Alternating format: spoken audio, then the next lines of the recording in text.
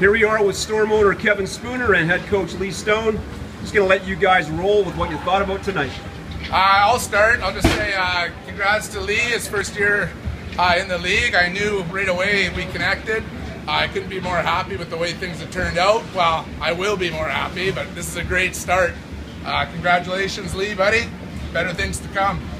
Yeah, I don't know. For me, I think I was most impressed with the fact that we put in a good defensive performance. I think we knew that there was a lot on the line tonight, and I think in the third period you saw us really shut her down and kill some key penalties, and that was a true team win. So we'll take it.